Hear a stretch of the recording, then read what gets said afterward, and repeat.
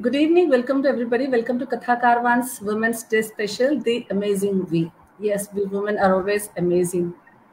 And in our lives, we are constantly inspired and admired, by everybody around us. And in turn, we also get inspiration and admiration. We also admire many other people around us. Could be our mamas, our grandmothers, or even, our maids, the laundry woman who comes all the way, from far off distance to pick up the clothes.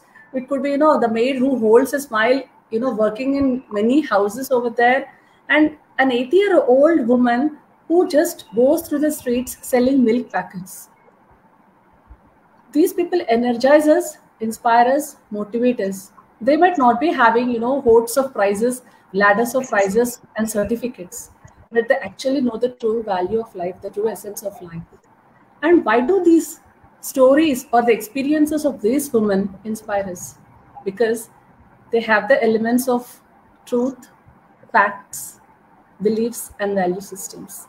And so Katha Karwan is here today to share with all of you such amazing moments, such wonderful moments, probably moments that made us happy, probably moments that let us down, probably moments that had enabled us to transform or learn something from that experience, from that situation. So here comes Preeti Warrior as a first teller for today's evening. Preeti Warrior is a professor in an engineering college. She's an amazing writer, and all her stories reflect the realities of life. Somewhere or the other, we can connect with them. And she also has won many awards and prizes for her writings on many online platforms. So, Preeti, ready to share?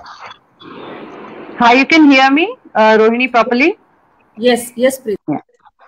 Yeah, so the title of my story is My Maid of Honor, and it is about my domestic help. Her name is Mallika, and she has been with us for the past 35 years now. I mean, I was 8 when we moved to Mumbai, and since then she has been the domestic help at our place.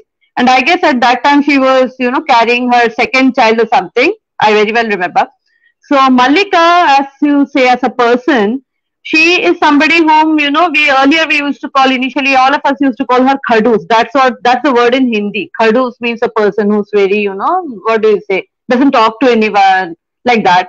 But then now, I mean, through the years, I've been realizing that it's because she does not gossip. She does not, kind of talk to one person about another household or anything like that. She does not waste time on loose talk. She's that good and though that sincere, you could say. She comes, she works, and she goes. And that's the reason why I guess there are so many people who employ her.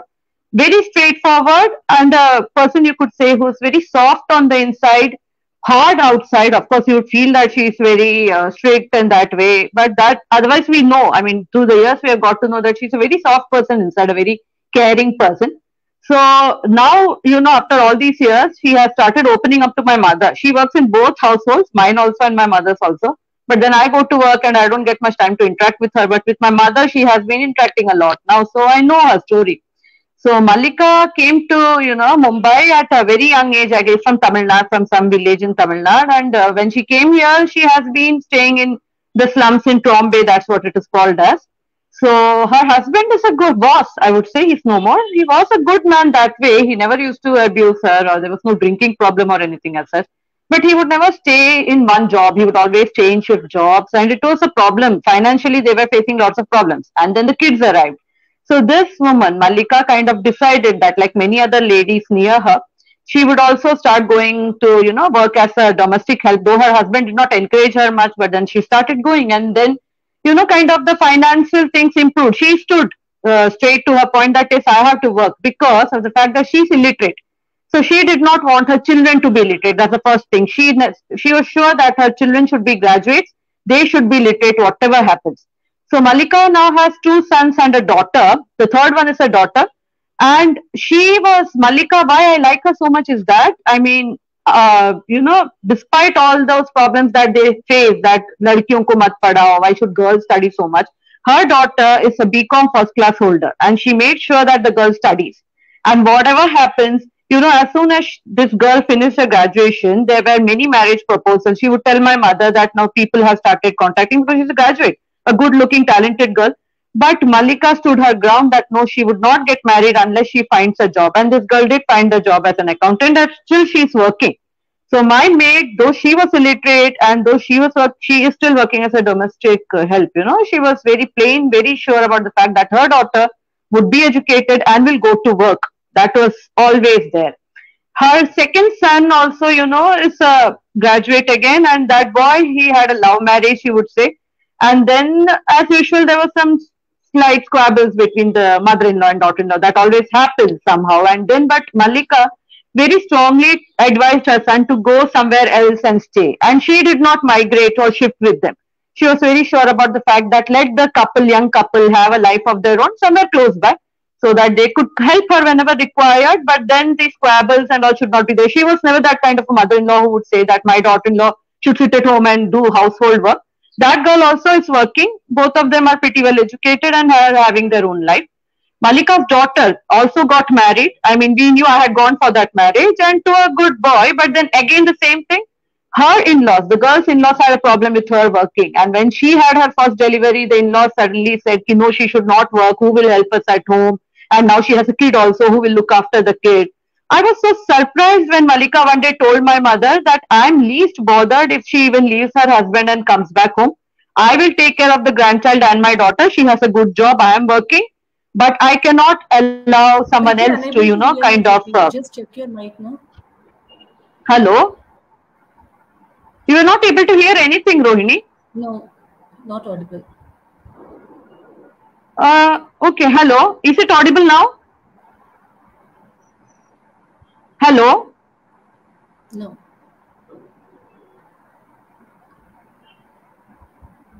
From the beginning, it was not audible, Rohini. I'm so sorry. You are not audible. Look, from the beginning, it was there. Just a few seconds back, it got your voice. Now again, it is audible. Now it is proper. No. Or else you remove your headphones and just see.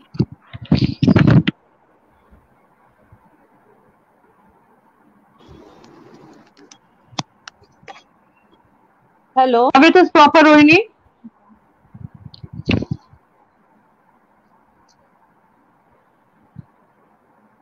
Now it is proper. Now proper. Not able to hear you.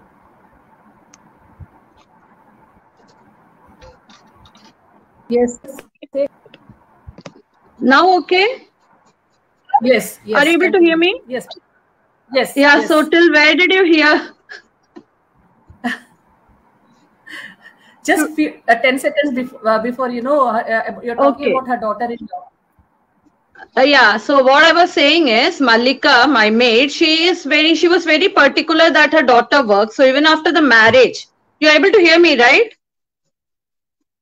Yeah. So even after the daughter got married and went to, her in-laws' place and all, the in-laws were having a problem with the daughter working, and especially when she had a baby, the in-laws stopped the girl from working. So Mallika was very sure that whatever happens, she would take care of the daughter and the granddaughter, but her daughter should go to work and be financially independent. She was very much, particular about that fact that the girl should not suffer because she was educated. She's a BCom first class. So I was very surprised that even at this age, there are parents who, force their daughters to remain married and even endure domestic abuse and all. But Mallika was very clear that my daughter should be independent and she has to take care of herself. She should not be leaving her job just because her in-laws are forcing her to. So Mallika kind of has been taking good care of the daughter and the middle son, but the eldest son has a few drinking problems and stuff like that. So that boy used to beat up his wife. He got into drinking, drugs and stuff. So he would beat up his wife and children. So Mallika has been so considerate that she took that daughter-in-law, her eldest daughter-in-law, and the 2 grandchildren under her own wings. She does not, take in the son. She says that boy is not good, and unless he stops drinking, she would not let him inside the household. But her grandchildren and her eldest daughter-in-law are staying with her. So she's like very strong. She said, if my son is not behaving properly, that's his problem. So, and I will take care of the daughter-in-law, get her a job somewhere, help her with something, but no. Matlab, I will see to it that my grandchildren are also getting educated. So Mallika now is taking care of her daughter-in-law, her 2 grandchildren, also listening and kind of solving problems with her own daughter, with the other household, everything. But you should see the strength on her face. You know, she never bows down. She never begs for money. She even never asks for money. She's like, I will take care. And I don't see a single drop of tear in her eyes. She lost her husband midway. The entire financial burden is on her now. Her husband is no more. Her children, the eldest son does not, kind of cooperate.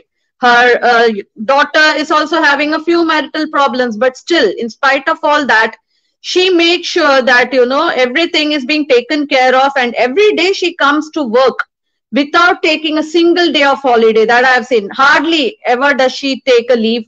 She comes to work, she enjoys working, and she works very diligently, earns, and makes sure she is independent, as well as all the women she has around her are independent. That's why this woman, Mallika, is the strongest woman that I have ever seen. Thank you.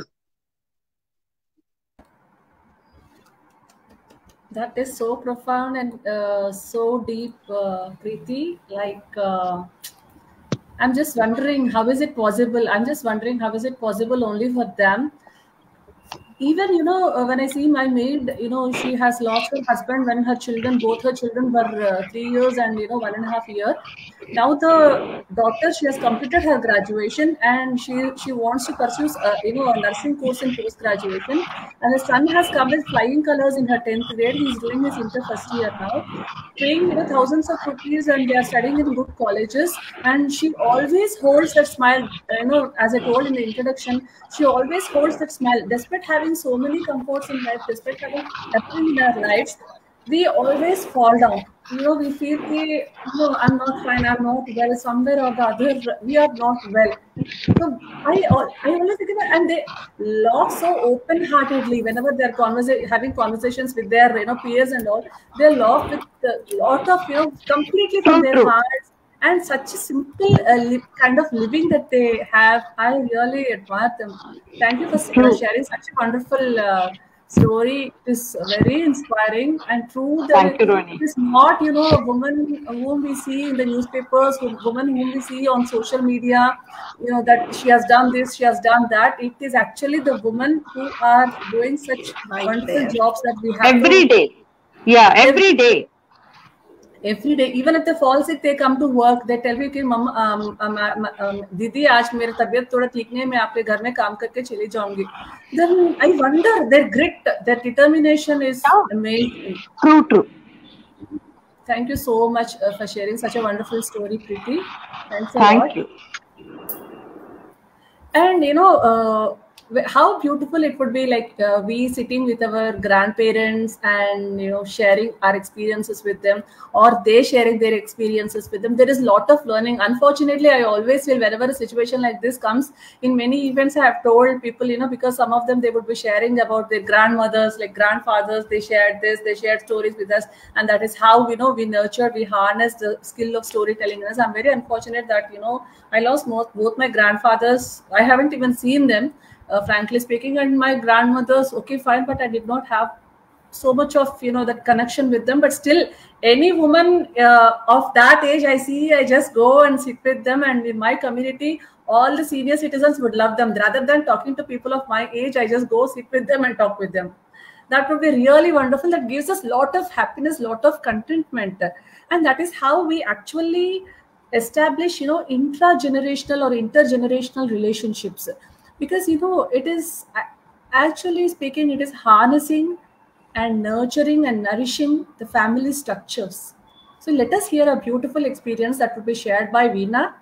Veena ji, she is a retired school teacher, and she strongly believes that storytelling, she carries storytelling to different places. She works with NGOs, she works with schools. She always loves to stay with children and share stories all around her using different methodologies, different techniques. Kamishibai has been her latest favorite. So let us hear what Veena ji has got to say in her basket today.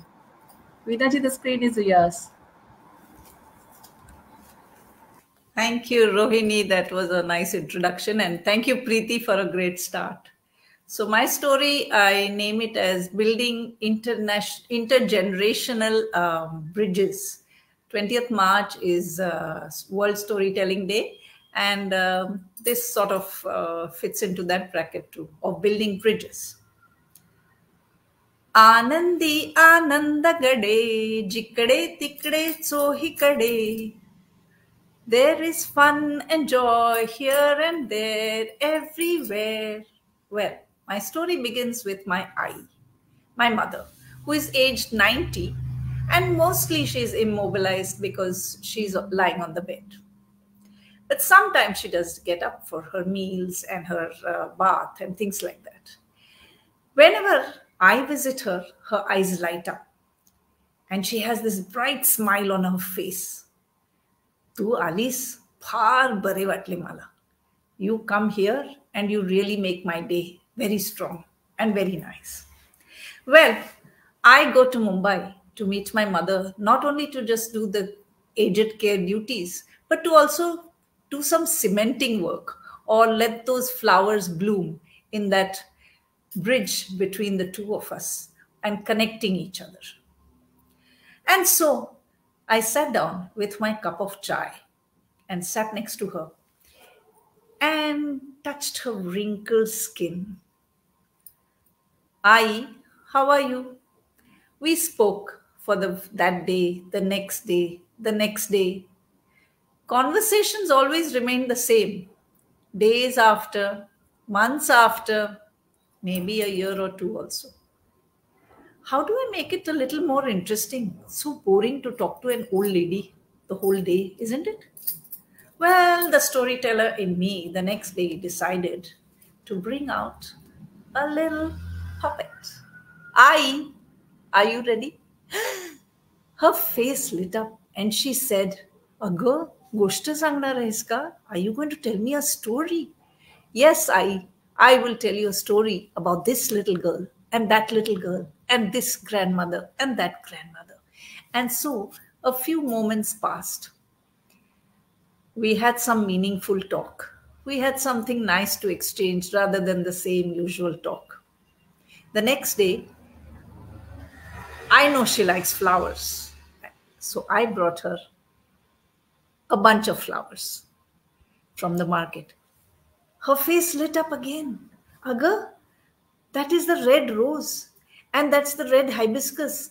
And look at the mango leaves. And they are green. And what are these? And that's the yellow allamanda. And she went on up talking about the jasmine. She even remembered her childhood stories of how she used to go into the garden with her father and tend to the garden, catch butterflies maybe. And so our conversations developed the next day too. Day 3, day 4. I knew I had to create some special bonds between us, some special memories, and some interesting things between us. So I brought out a book to read. The next day, I chanted something with her. Now, this way, the communication was in fact so enriching for both of us that we shared a lot of old stories, old memories, even food recipes. She suddenly remembered something about how she used to cook and how she used to put colors during Rangoli. So certainly, it was beneficial to both of us. Happy moments of communication. Well, I came back home only to hear that a friend of ours, aged 80 plus, had a fall in her kitchen and was in the hospital. A few friends and me, we decided to go and meet her. And everybody else was asking her, how did you fall? What happened? Are you here, there? She turned around to me and she said, aren't you going to tell a story? Why don't you bring your smile and some stories to the hospital? People will benefit. Instead of just staring at these sick people and not knowing what to do and what to talk. Well, that was a good thing, isn't it? That we were building some more bridges of communication. But one day, I fractured my wrist and I sat in the balcony every evening. I couldn't go for a walk. My hand used to get tired and I was also tired.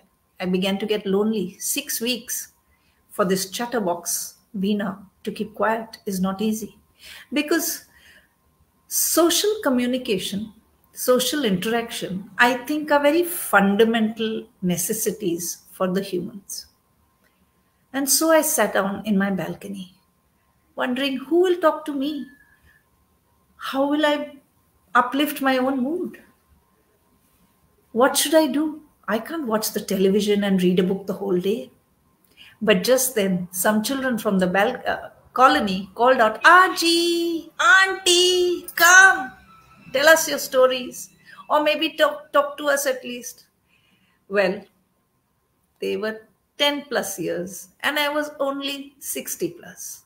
There was a wide generation gap. But I love to talk to them because they lifted my mood. I got some positive energy from them. And we spoke about their exams, exam stress, and what activities to do after that, and whether they liked this teacher or they didn't like some teacher. Or maths. Oh, I don't like maths. I like storytelling. And so it continued. Now, these kind of communications actually helped both the generations. They benefited from me, from my stories and cultural values and my cooking tips and whatever. And I found the love and companionship that energized me. And this is the way we built some more bridges.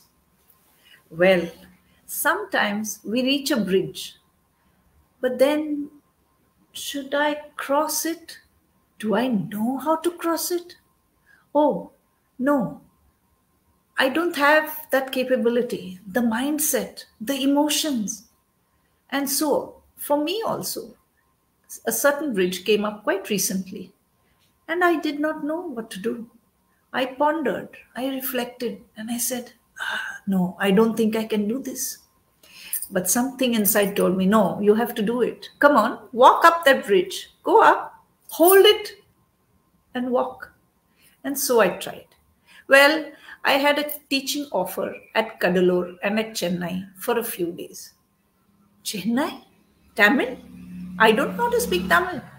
Very little. Well, you have to walk, walk, walk. So I held the steps of the bridge and I walked. And I decided, no, I am going into the class, presenting myself, doing work professionally, and setting an example for the younger generation.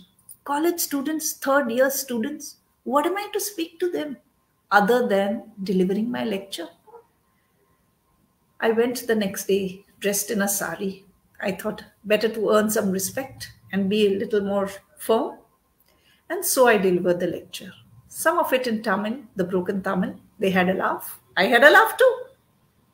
And then I froze. Third year college students, what do I talk to them after the class? How do I engage in some conversation? I didn't know what to say. But that's when I presented a PPT. You know the PowerPoint? Yes, I know how to do it. I've learned it. They were quite interested. Well, that broke the ice. And then we got on to talking about mobile phones, Facebook, Instagram, digital learning. They were faster than me. They taught me a few things. And that's how communication then started. I felt much at ease. I felt much understood. And they also felt that, okay, they can talk to me too. I was beginning to understand their needs, their aspirations, their language, and they were understanding what was my viewpoint and where I came from. It's all different all the time. But one has to cross the bridge if you have to reach your goal, or one has to cross the bridge if you have to get connected.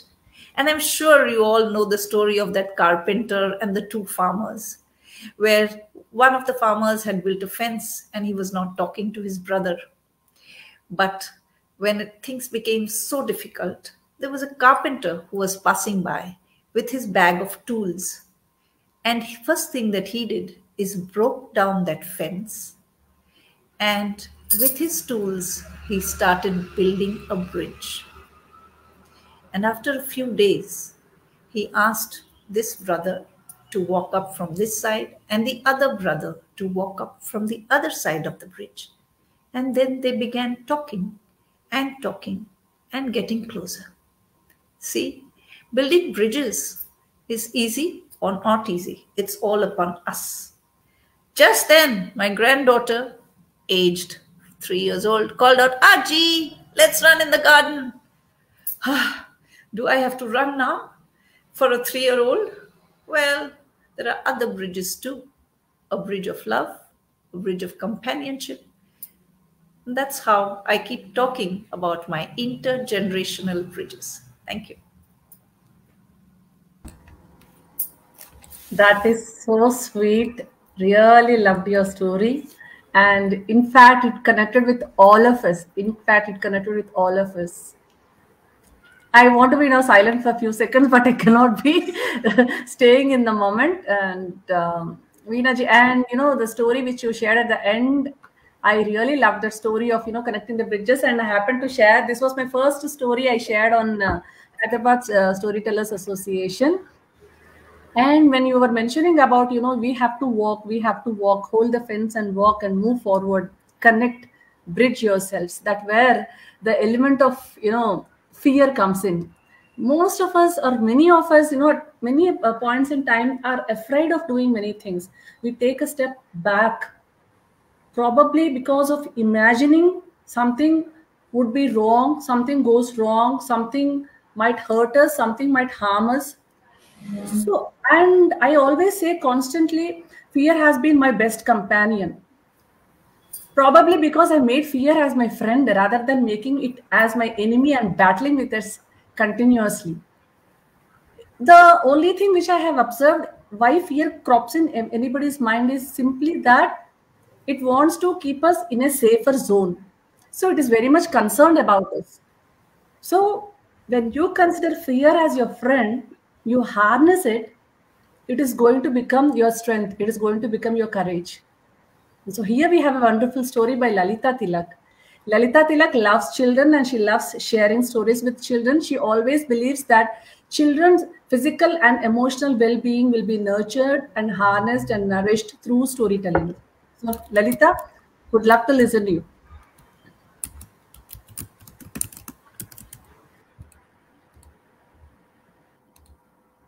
Oh, I'm sorry. I have to. Yes. Hi, good evening, everybody. Am I audible? Is my audio clear? Yes, Lalita, you are clear. Am I audible, Rohini? Yes, you are audible. Hi.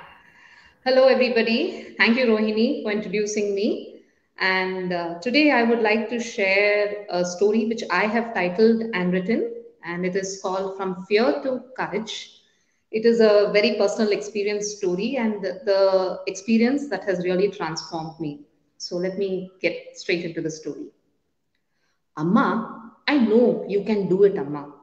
Remember, Amma, when I was in fourth standard, my tennis sir used to hug me from behind and touch me inappropriately. I didn't realize I was uncomfortable, Amma, but you noticed it, Amma, and you told me what was good touch, bad touch. And from that day onwards, Amma, I had a sense of what is comfortable and what is wrong. Today, I know, Amma, what is happening is not right.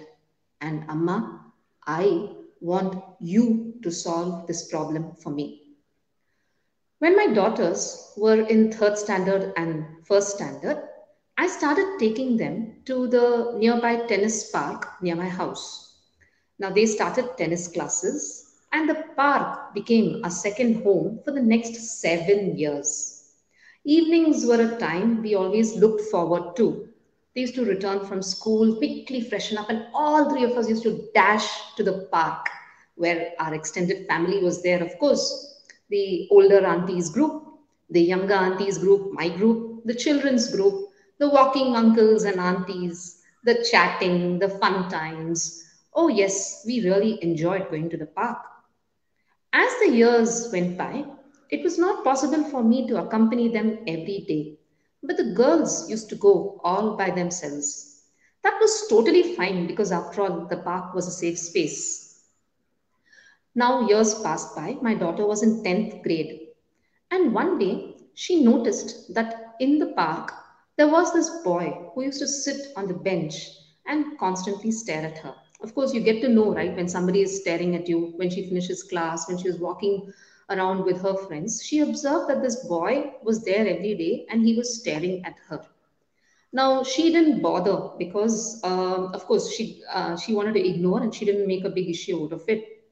But yes, when she missed tennis classes for 3 days and when she went to the park on the fourth day, her friend came up to her and said, "Hey, you know that boy Thiru? He was missing you. He asked where you were." My daughter was shocked. She's like, "Who? Thiru? Are your admirer who sits on the bench and who stares at you?" My daughter was surprised, but she did not take it seriously and she just left it and she ignored it. My daughters have a habit of coming and telling me everything. So that evening they came back home and they told me, "Amma, Amma, this is what happened." And I also told, okay, as long as it's safe, you're in the safe space, as long as he's not bothering you, don't just ignore. And of course, for after all, he might be just a secret admirer, an innocent admirer. So just leave it. Now days passed by. Slowly, my daughter came up to me and started narrating incident after incident. One day, she used to come and tell me, "Amma, when we were in the chart shop, that boy was there, Amma. Amma, today he followed us, Ma. He knows our street, he knows our house." Then another day, she said, "Amma, you won't believe it. In front of my school gate, I saw him, Amma. Amma, I'm scared, Amma." And now even I was very scared. All this was new for me. We see it in movies, we read it in papers, but when it comes to our daughter, obviously we get scared. I was very scared, but still I told her, okay, okay, you be safe. Always be in a safe place where there are people around you. And as long as he's not approaching you or talking to you, it's okay. Be safe. That's what I told her. Now, a few days passed, and again she came and told me, "Amma, I have to tell you this." Now, my daughter was in 10th grade preparing for her board exams, and her room had a balcony that was facing the road. So she told me, "Amma, I study late in the night, Amma, and every night between 10:30 and 11, I hear a cycle going by the road and the bell constantly ringing, tring, tring, tring, tring. Amma, it is the same boy, Amma. He's coming, and sometimes he just parks the cycle right in front of the balcony. He speaks to his friend in the mobile and he says, 'I'm not going to leave till I see her.' All that stuff, Amma. Amma, I'm just, I'm not at all comfortable. I'm very scared, Amma, and I'm not able to focus." Now, before I could say anything, she said, "Amma, I tried ignoring, Ma. I ignored for 1 day, 2 day, but it's happening, Amma. And Amma, I want you to solve this for me." Now, you all might be wondering, where is the father, right? Okay, my husband, he's a very loving and responsible father. But somewhere my daughter knew that if this went to her dad, things would go in a very different manner. He might take an extreme step. And even I felt that a huge scene need not be created. Moreover, my in laws were there, her grandparents, her father, and what she feared the most was they would become very overprotective and stop her from going all by herself to the park. She dreaded that, losing her freedom. Her main stress buster and moments of joy between her studies was she was able to cycle or walk to the park by herself to see the known people and come back. And she dreaded it being stopped by the household. So the responsibility was on me. As a mother, of course, it's my responsibility. My daughter trusted me so much and said, "I have to solve." It was my responsibility to see that my daughter felt safe and comfortable. But do you all think I went in action, get set mode? Of course not. I was totally scared. I was very, very nervous and scared because I didn't know how to approach the situation. First of all, I was thinking about, okay, at home we are hiding this. What will happen if they get to know? On the other side, what spooked me the most was all the news articles which we read, right? The acid attacks, the knife attacks by all these road Romeos. Like when they are confronted, the consequences are always terrible. So I was really nervous because I just didn't know how to do it. What should I do? Should I shout at this boy? Shall I give him a stern warning? Or better, I shall have a very nice, gentle conversation with him. Yes, this is what I decided. Yes, I'm going to go. I'm going to meet that boy. I'm going to talk to him very nicely, explain things to him, and basically, even request him to stop troubling my daughter. And in fact, the previous evening, I rehearsed all these lines with my daughter also. She was more than happy that I was taking over the situation and doing something. That's all. So the next day, my daughter and myself, we went to the park, and we were on one side of the park, and on the other side, this boy had come with two of his friends. My daughter pointed out the boy to me, and I saw. And at the same time, the boy also saw us. I noticed that he saw us. This boy started walking in one direction. So I, from the other side of the park, started walking in the same direction to meet him. He saw that and he turned and started walking in the opposite direction. So what did I do? I also turned and started walking in the opposite direction. And again, he tried to turn, and I became furious. I don't know. I was so angry. This little boy who was stalking my daughter, who was scaring her, is now trying to dodge me. Oh no, he is going to get it. And I ran. I ran right in between the park, and I ran right in middle of the badminton court. My friends were shocked, who were playing badminton, and I caught him near the gate. I questioned him, and it was anything but gentle. I just questioned him. When I saw the fear in his eyes, I got a different courage, and I gave him an earful. I warned him and I said, "You better stay away from my daughter and the street. And if you come anywhere near my street or my daughter, you are going to face it." Oh my God, he was so rattled. And by that time, a crowd of well wishers gathered around us. And they too gave him a very stern warning. And the boy scooted out of the park. I was shell shocked. I just sat on the bench and I was like reflecting, what did I plan and how did it turn out to be? And all the well wishers were surrounding me, and it was very reassuring, their words of comfort. But my moment of awakening came when my daughter hugged me and said, "Amma, you are my hero."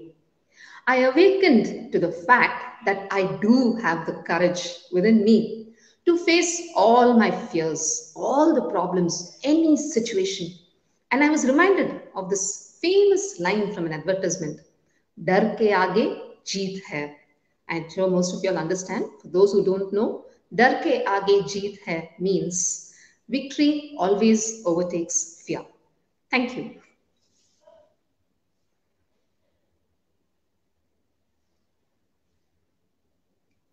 That was a wonderful, I mean, I don't say it is a story and I don't say it is so wonderful or something like that. I in fact resonated with this story, because what you have done, just what my mom has done 25 years ago. Then when I was in my 10th, I was giving my 10th board exams. I was seeing my mom in you. What you just did, she did that. And the moment I came home, I told my mom, this is what is happening at my examination center. She just came with me, stood with me. And when that boy has come, I just pointed out, he's the one. She just went and she was so courageous. Imagine, she's 64 years now, and 25 years before the entire era was different. She just took a pen and a paper and noted down his scooter number as if she's going to file a complaint with the police. She acted so brave. And that person, he got scared of what was happening and just turned back, and I did not see him ever again in my life. And yes, mothers have to be strong, and I learned this kind of aspects much from Sri Karuna, because whatever I speak, every time she will have a point. No, Rohini, you should not be like that. No, Rohini, you should not be like that. Don't say that you are managing your child. This is what she always tells me. So, a wonderful experience that you have shared with us, Dalita. Thank you so much for that. Thank you. And right, as you said, sometimes when we face some difficult situations, we feel that we are knocked down. We lose hope.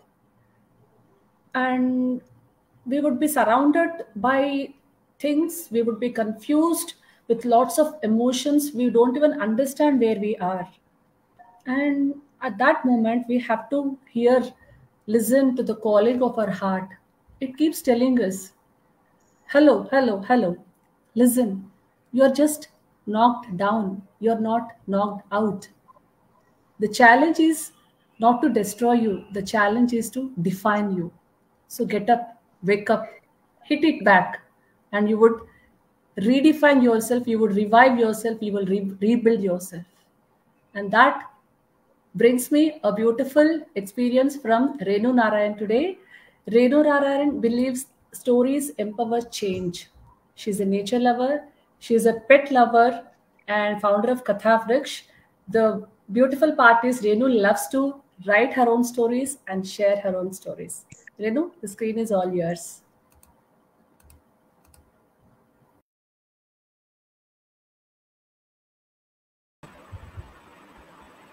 Thank you so much, Rohini, for that very kind introduction. I'm going to take you all back to the year 2014. It was December 2nd. I was going through the pages of the newspaper, and suddenly, half the paper was an advertisement. I read through it. It was for the annual Chennai Marathon organized by Dream Runners. Now, it had been a long time on my wish list. I must participate in a marathon. But till date, I had not had the courage. But this time, without even giving myself a moment to think, I went online, filled up the registration form, and paid up the registration charges. I thought to myself, after all, I walk 5 kilometers every day. What is 10 kilometers? And I have nearly 2 months to practice. I'm sure I can do this. I was reassuring myself from inside. The very next day, I decided. The run was slated for the 26th of January, and this was December 2nd. So I thought, why not start immediately? The marathon was for 10 kilometers, half a marathon, full marathon. Half and full were definitely not in my scope, but 10 kilometers, very doable. So the very next day, I started off on a brisk walk. The area where I walk is a beautiful, well laid out colony with broad tree-lined avenues, all lying parallel to one another. So you don't have to walk up and down the same road again and again. All I did was I would walk down one road, then go down another, then another, then another, and the last road would lead up to the beach. I would go up to the water's edge, see the sunrise, utter a few shlokas, and then retrace my steps to go back home. And this was about 5 kilometers. So the next day, what I did was I started off on a brisk walk, and then I started to run. And as soon as I started feeling a bit breathless, I stopped, again walked. I continued this till I reached the beach and then back home. I felt quite proud of myself. I was able to run. Not for very long perhaps, but enough to give me the feeling that I can do this. So the next few days, this was the routine I followed. And by the end of 10 days, I was able to run continuously for 2 kilometers without stopping to walk. That was a great, great achievement for me. I thought to myself, I can do this, I will do this. December 15th, my older daughter came back home from Bangalore. The college had closed earlier and she was there for a long winter break. Now they had been wanting to go on a trip somewhere. My husband was away sailing. So what I did was I hired a car and a chauffeur and the three of us, we went on a road trip down South Tamil Nadu, visited some nice, beautiful places, some temples, and came back on the 23rd. So it was about a 10-day trip or so.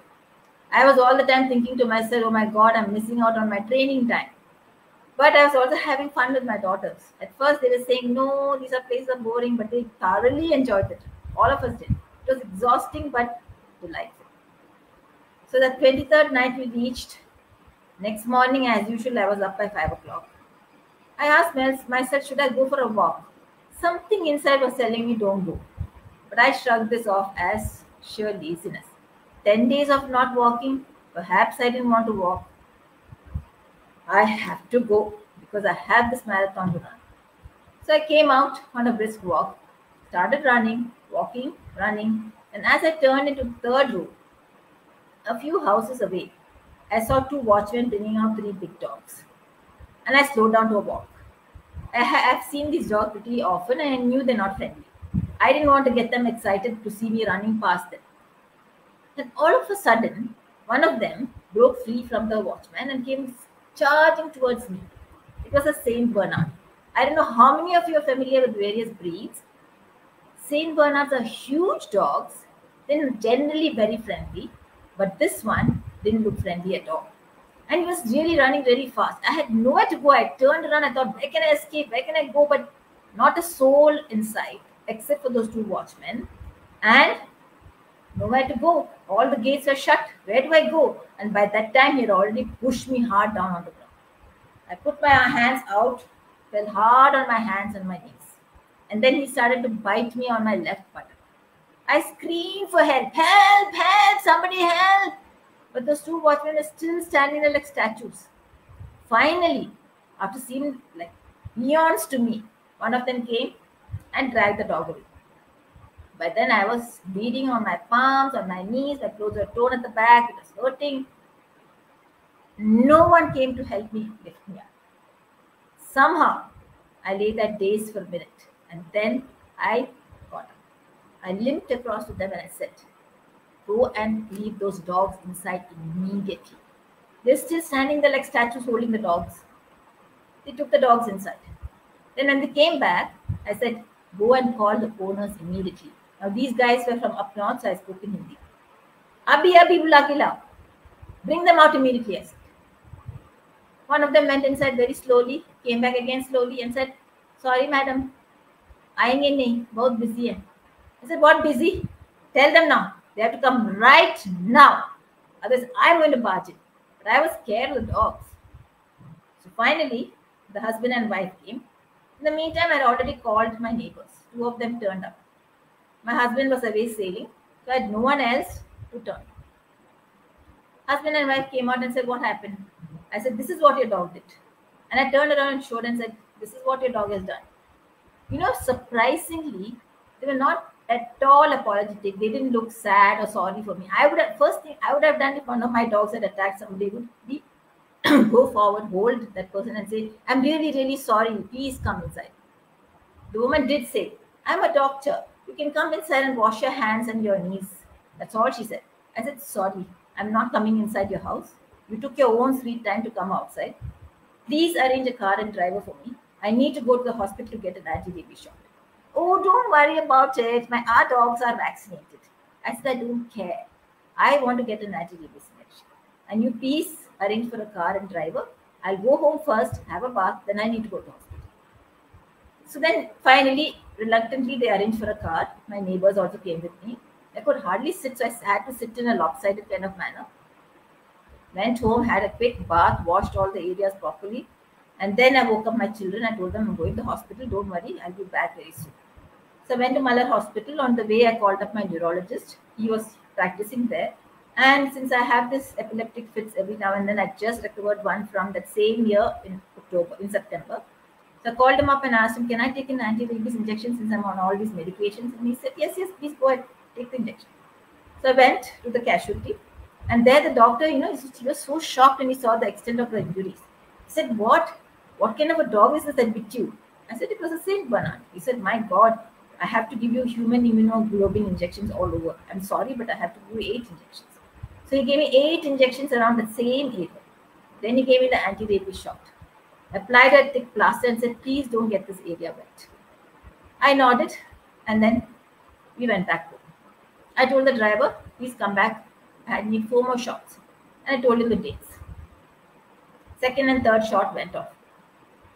When I had to go for the 4th shot, I discovered that there was a cyst growing under my right arm. And that had grown considerably in size and was extremely painful. Where the dog had bitten me on my back was also very badly swollen. It was really like a tight, small, biggish lump on my backside. So I called up the hospital, fixed up an appointment with the lady surgeon, went and saw her. I showed her the cyst. She said, I'm sorry, madam, but you have to remove this immediately because it's highly infected. She said, when can I schedule it? I said, can you do it now? She said, yes. So I said, please go ahead. So she cut it out, stitched it up. And then I went to another surgeon, showed him my backside and said, see, this is hard lump is there. What do I do? He said, you keep watching it. We'll wait and watch. In case something has to be done, we'll have to surgically remove it. This was excellent news for me. How fantastic. I was looking forward to a marathon and here I'm being told that this damn thing would also need surgery. Sorry for the language. So I went back home feeling very crestfallen. But luckily for me, the next few days, the lump had sort of started reducing in size. After nearly 10 days of not having walked, I finally went back to walking. I couldn't run, so I walked. And I'd also called up that couple and told them, never ever bring your dogs out from this time to this time. They had the gall to tell me, you don't come walking on that road at that time. Don't come on our road at all. I said, the road doesn't belong to you. It belongs to everybody. So you keep your dogs inside. If you don't have a garden big enough, too bad. Keep your dogs inside. So some 5:30 to 7 o'clock also, I given them that time slot and they kept the dogs inside. So I continued practicing this 5 kilometer thing, In the beginning, it was only walking, then running, walking. It was already January 12th, and I had very little time to practice. Finally, I told myself, now I have to start running. So I started running. Then it became 2 kilometers again, I was able to run. Then I found I have to go on one straight 10-kilometer distance. I cannot do this 5 kilometers up and down twice. So what I did, I went on the main road. Now the main road is very risky because there are buses going to Pondicherry at full speed, there are cars going at full speed, and sometimes they act smart when they see a woman walking alone, they try to scare you. I knew all of that, but still I thought I have to do this. So I started walking and running up to 10 kilometers, then 10 kilometers back, because I can't just do one side 10 kilometers and then not do the other. So I was actually doing 20 kilometers. I was running, walking, and I was able to run 2-3 kilometers at a stretch. Almost 4 kilometers. Then the day of 2 days before the event, I called one of my friends, asked her for what kind of shoes I needed. So she mentioned a very good pair of running shoes. That was the only thing I bought. Then on the day of the run, luckily this cyst had healed. Even on my backside, much of it had healed. I was able to sit comfortably in my car. I drove myself to the venue, picked up my bib with my number and the t-shirt and everything, wore it all on, and then when the signal went off, I was off. It was a smart click. I went running, then I had to stop. I drank some water, walked a little, ran again, walked a little, ran again. Every time the camera was there, they would tell me, madam, run, so I would run. And then I kept running. Finally, I reached the venue again in 90 minutes. And I think when I reached the venue, I was so thrilled with myself. I thought I was down, but I wasn't out. I'm sharing the story with you because I want all of you to know that no matter what happens, we need to get back to being who we are. I wanted to run in that marathon, and I did it. Thank you. That was so deep and so profound, and I am really could feel the pain that you went through, but your grit and your determination that drove you is my God. In 2022, when I had a thyroid nodule surgery also, it was growing, that lump was growing. So though it wasn't malignant, doctor said as I was nearing 40s, it has to be removed. And they also said there might be a problem with the vocal cords after that. And that was the scariest part because my entire life is talking, singing and talking. And if I lose it, it's totally, I say I'm knocked out of my life. And after it took a lot of time for me to get back. And when I was trying to sing also, I was unable to raise my pitch. So I was feeling very low, and it was my friends who helped me out, my family who helped me out, and I can completely relate to what you were going through that moment, Renu. And the story is so profound. My life hits us, but we will rise. We will rise from the ashes again. Phoenix birds. And all these are, these are all different phases or different stages in life. And at every stage or at every point, we have to revisit our personas, or we have to revisit our thinking patterns or thought processes and learn sometimes, unlearn sometimes, take some things, leave some things, let go of some things. And that is all life is about. So we have a wonderful experience to be shared by Sri Karuna now, the stage of life. And Sri Karuna, she is a storyteller, an NLP practitioner, mindfulness and a happiness coach, founder of Chandamama Kada in the Moonlight of Stories. And she believes that stories have the power to heal and spread happiness. Sri Karuna, the screen is all yours.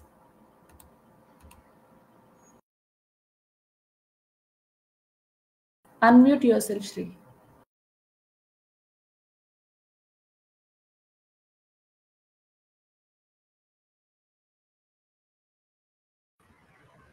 My voice is clear? Am I audible? Yes, yes, Sri. Fine. Okay. Thank you so much for the lovely introduction. And yes, so the title of my story is On the Stage of Life. And before I begin my story, I want to quote William Shakespeare. All the world's a stage, and all the men and women merely players. They have their exits and their entrances, and one man in his time plays many parts, his acts being 7 ages. So, right from I think I was in first grade, I was chosen to be on the stage without my intention or without my inclination. The first time they chose me to be on the stage in St. Mary's School in a small town in Andhra Pradesh was because I was very, very chubby with lots of chubby cheeks. And that play was about all the good food, nutrient food, and everybody were dressed in greens, or I was dressed to represent milk. And because it was St. Mary's, the sisters, that white lace gown they put on me, they put a white wheel and they gave me a milk bottle. And I always loved to drink milk. Maybe I was in the upper kindergarten or grade 1.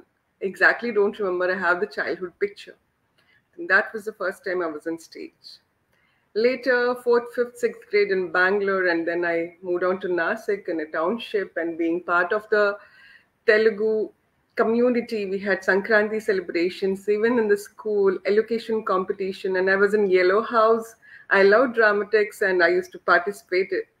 And once I got Best Actress Award, and the play was The Monkey's Paw.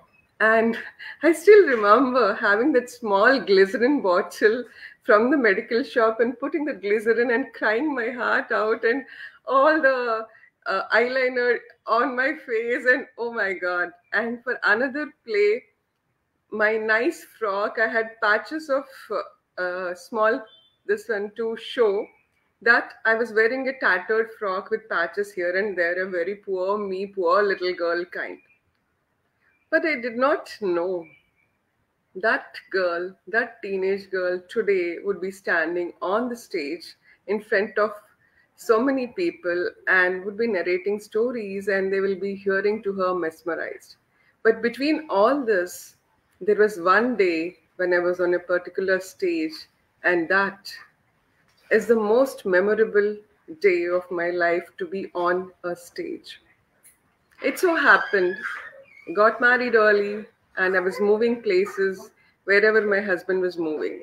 Finished my graduation and was doing whatever I could with all kinds of diplomas, this, that. And the last transition was from Indore to a remote town near Vizag, which is called Vijayanagaram. And just before Indore, it was Mumbai, where I worked in various organizations. And in Indore, I worked in Aptech, the computer education. When I was in Mumbai, I had finished my college in BSc with science, but I had this inclination to do my MBA. Why? Because my father, he's a post-graduation in tool design, whom I looked up to as a role model for me. And working in Hindustan Motors in Indore, he used to attend workshops in IIM and Ahmedabad and XLRI, and he used to come back and discuss the various case studies and what all he heard in the seminars there. And I used to aspire to do this MBA. And in Mumbai, I wanted to do MBA in MIMS, Narsi Monji, or Jemnalal Bajaj. But at that time, now I think I chuckle. I was 25 already. Oh my God. All the other aspirants will be, other students will be just 21, 22 out of their graduation. Isn't 25 too late to do my MBA? I can't go to college now, was my thought process. Anyways, we got transferred from Mumbai and my husband was in Bhusawal. I had to move to Indore. I started working and finally I was in this small town. And I was looked upon like an alien. I don't know why, because I didn't dress up in skimpy clothes or jeans pant and t-shirts. I was always like this with kurtis and salwars and all. But still, the other women wore saris. They applied a lot of turmeric on their face and they're very, very religious. Still, I used to try to make conversation with them. What did you cook today? Which school your children are going and which grade are they in? Shall I help them in their studies? And I tried my best, but I don't know whether it is my language, the dialect. I spoke Telugu. Some barrier was there that they looked at me like, oh, she's a city-bred girl kind of look. And I was desperate to make friends. I didn't have any friends and I didn't have anything to do. I was losing it day by day, day by day, day by day. I was going into depression. And then one small paper ad comes, wanted counselors for NIIT. That is another prominent one other than Aptech in education, computer education. Okay, I have this Aptech and Arena experience. I'll go and apply, and I applied and immediately I was selected. I was going there, but still not having any friends in that small town, nobody to talk to. My husband with his busy schedule in the railways. I was not happy. I was not this cheerful, bubbly, effervescent girl that I always was. One colleague of mine I got introduced to him. He was in teaching, I was in marketing and counseling, and he came up to me and said, "You're smiling, but your smile is not reaching your eyes. Are you happy?" I was like, oh my God. And then he got me the book, Stop Worrying and Start Living. I just read 2 chapters of that book. And then I went and spoke to my bosses. I'm just not happy only sitting there, like a decoration and explaining the courses to some people. Give me more work. I started taking up quality management classes. I loved being in front of people and speaking. And that quality management was speaking to someone inside me. You are meant for this. And then I saw the ad in the paper. It was for MBA, the first batch from Andhra University, Vizag. I applied. The entrance was due, and it was through distance mode with some classes in the university.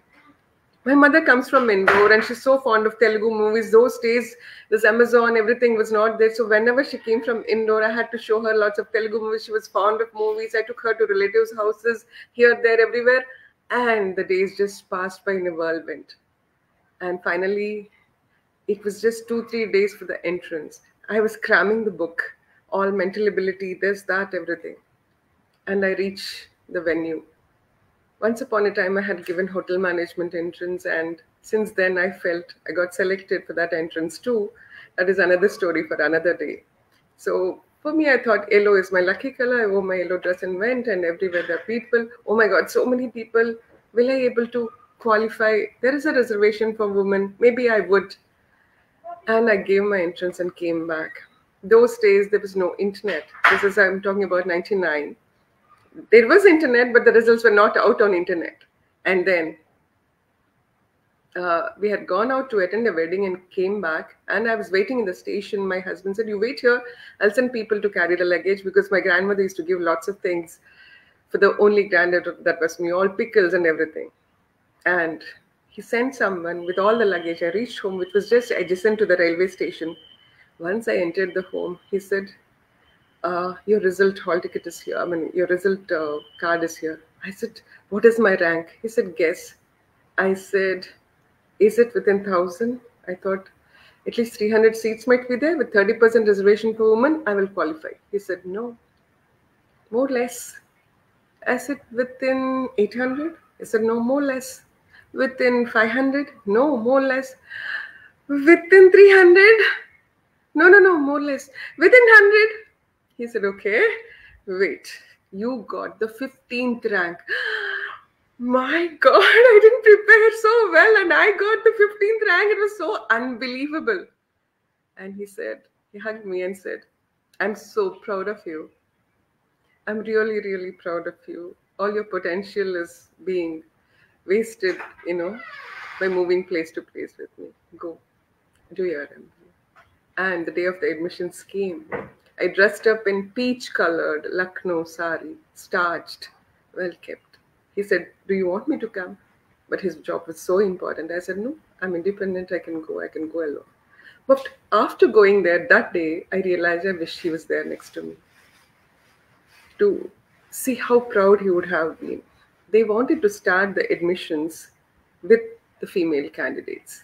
And among all the female candidates, it was me, the 15th rank holder, who was the first one. So they called my name upon the stage and I walked. Goosebumps. I wished my parents were there. I wished my husband was there. And when I walked upon the stage and they gave me the first admission letter, and I felt so proud that day on the stage. And till date, my roll number is 001 DM, Andhra University Distance Mode MBA. And I have that ID card even till today. And now, as an anchor, when I hosted IT industry conference in Vizag, that also just came to me just like that.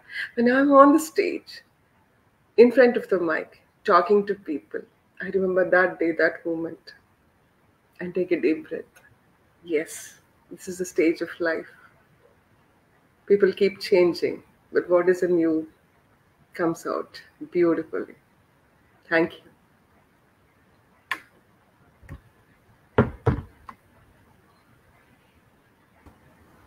Shri, I was just smiling and all smiling. Not able to hear you. Are you able to hear me? Oh, Yes? maybe Yeah. my network is a little low. Yeah. I'm just smiling and smiling throughout your story. That was so sweet and so wonderful. It is so fascinating to hear such journeys. And somewhere or the other, we just our mind goes into our database and retrieves that is existing somewhere down your memory lane. Sri, can you hear us? Okay, fine. When I completed my 10th board examinations, I just wanted to give an entrance examination, AP Residential Junior College. That was where my father has done his +1 and +2.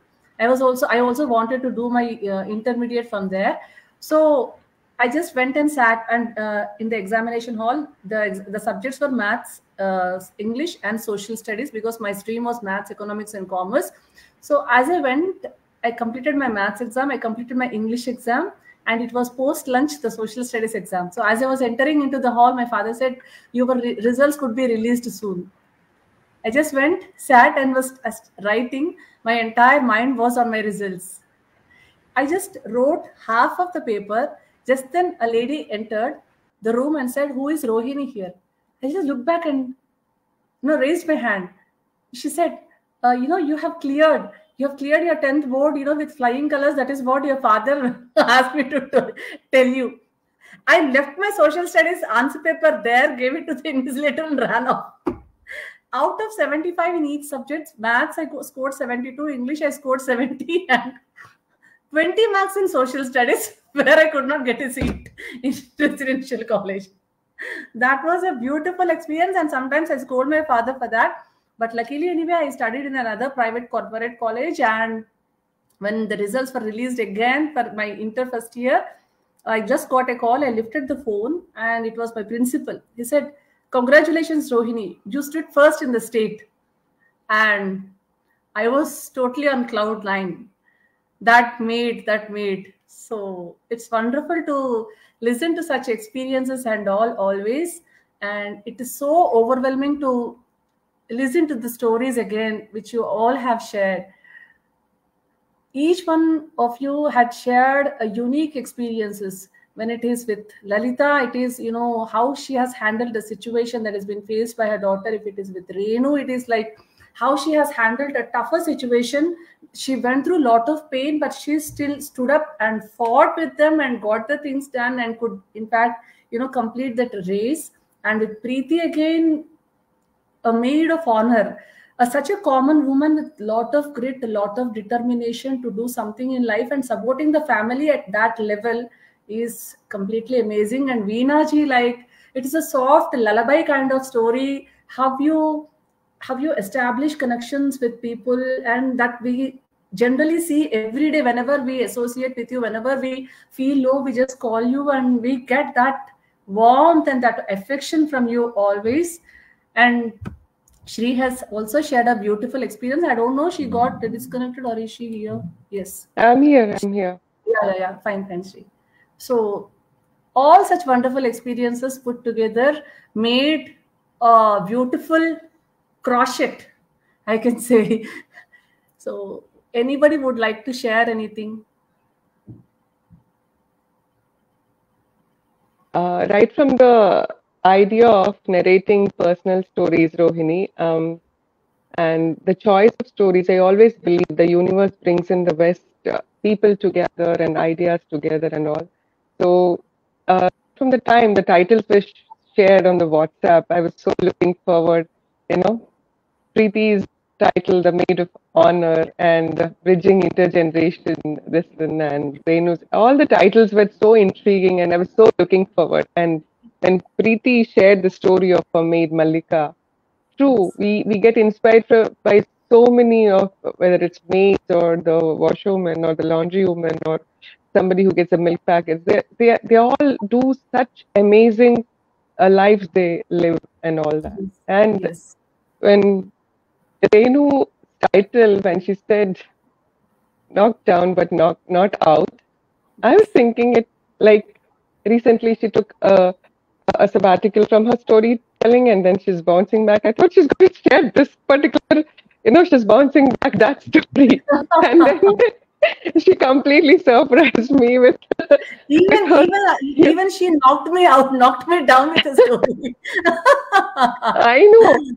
I just could see her. I could visualize her standing there and arguing with that man. No, you get a vehicle, and I want to take all her heroism there. And amazing it was. And Veena ji, I just could picturize all those little girls in your community coming to you, asking you to tell a story, and you asking them about their exams. And Lalita, I just can relate so well with yours because my elder one to experience things of this kind, but that guy was coming on a scooter near her school bus, and my husband went and did the same thing. Instead of me, he dealt with it. She came and shared it with me, but he said, "You stay here. I'm going to go and deal." Similar stories, And that guy used to literally follow her school bus every day to the school, and my God. Oh my God, these people that really scare us. I could so relate with you. Yes. How the mother feels and all that. So all the stories, each and every one, as you say, it's beautiful crochet. All the colors come together to make a beautiful pattern.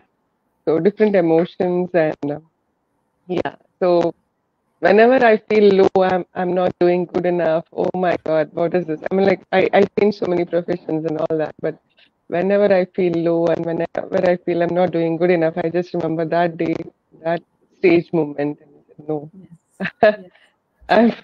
I'm good. I'm up there on the stage. Yeah. So that is so. In each of our lives, we have achieved. Whether some of us are sharing on social media. I see Preeti's and Rohini's wins, and storytelling competitions and all that. And Rohini is sharing about your principles, saying that you stood fast and all this. It's not this, but there are so many moments in our life we feel worthy about. And the moment we feel we're not good enough or we're not, when we just go back and remember that moment, those moments when we were all applauded and appreciated and when we felt so good about ourselves, that re-energizes us and fills us with that gratitude. Yes, we can do it again. If we did it then, we can do it now. Yes, that was so beautiful, Shri. Lovely. Yes, Renu, Veenaji, Lalita, and Preeti, you have something to share? I just wanted to say that I also identify being a mother of two daughters. I have also fought battles, not for them, in the sense that when somebody is staring, I tell them, what are you staring at? In fact, there was an incident in a clinic once, and this guy kept on staring because three of us were sitting opposite him. So I told him, why don't you look up? So he looked up, and there was a statue of Ganesha there. So I said, again he was staring at us. I said, why don't you look up? Again he looked up. He was really listening to me. I said, look up. He looked up again. I said, why are you looking at us? Bhagwan udhar hai, udhar dekh. I said, you look forward. Then he started talking to the receptionist and he stopped looking at us. Both my daughters are very embarrassed. But I said, I'm not going to allow this nonsense. He has no right to keep, and that you're looking up and down, all three of us. I said, what the hell? And I had a even more better story to narrate for this one. Then I thought, okay, what if there are children in this? And I was physically molested. I wanted to talk about it. Then I said, no, what if there are children also listening to this? So it's not such a nice topic. So I chose this one instead. So knowing, that you have daughters, you always have to worry when are going out. But I told my children, you should just scream. When you scream and you get attention, other people will come, and then the person, generally these boys are cowards, It's just that they think that because they've been brought up in a society saying that you can do whatever you want and you get away with it. From the beginning, when I was very young, when I was in college, I used to say, keep the sons in, let the daughters out.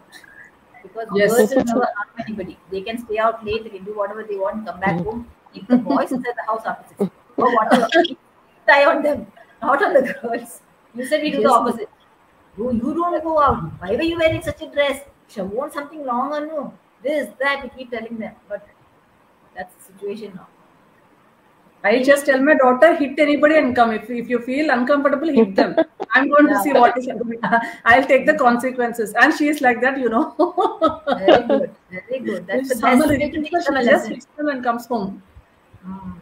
Only thing, the fear is that they'll take revenge. They might come and throw acid. That is the only those kind of fears are there. The situation is like that outside. Yes, Veenaji. I'm happy you made me reflect and write something. That's all I can say. Writing a story is quite different from narrating a story. Yes. There are many experiences in your head, but when you have to put them down on paper and see the flow, it may appeal to you, but you have to look at what the audience wants also, because the audience hears. You hear things in your head, but when you speak, you are speaking to somebody else. And you have to make sure, rather, that the chord touches them too. That's when you get your audience into your show or into your telling. And I thank all of you for telling wonderful personal stories and being able to touch that chord in maybe the Facebook Live audience too. I'm sure there may be many comments there, and many more may be inspired to write or pen their own stories. Thank you, Rohini, and thank you, everybody, once again. Thank you so much, Veena. That was beautiful. Yes, Preeti. Yeah, I'm so happy I could narrate a story, though I hope it wasn't totally inaudible in between. I'm audible now? Yes, very good. Much louder as well. I could hear the entire story. I heard the entire story. Oh, thank you. So yeah, I'm glad that, I could narrate her story somewhere.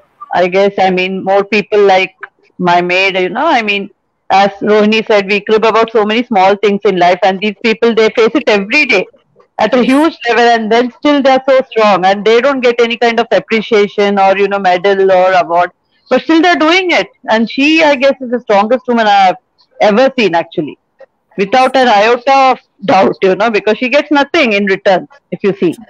Still she's doing, and she's very sure that her daughter and her daughters-in-law are independent, and and her grandchildren are educated. She knows the value of education. It's a great thing, really. Yeah, involuntarily is empowering them. Yeah, such really. Beautiful. Thank you so much, Preeti. Yes, Lalita. Thank you, Rohini. Thank you, everybody. All your stories touched my heart. And I think we all connected through this forum. It was a wonderful Yes. experience. Thank you so much, Rohini, for bringing me in. Thank you. My pleasure. You know, you made this Women's Day so special, and I just, it's something flashed in my mind. I just wanted to do something for Women's Day. Let us all meet together. And immediately, I did not post this anywhere. I personally messaged the people I wanted to be on my screen, and it's my privilege that all of you said yes, and all of Thank you so much, Rohini, for that. Thank you so much. Thanks a lot. I'm humbled always with your constant support. I've been taking, my steps forward and forward. I'm looking for many other things coming in future with all your cooperation and support and lots of love. Thanks a lot, and thank you to the wonderful audience who have taken the time watching and posting, sharing their comments. And this is Rohini Chaiti signing off. We'll see you back. Get back to you with another wonderful event. Till then, bye bye. Bye.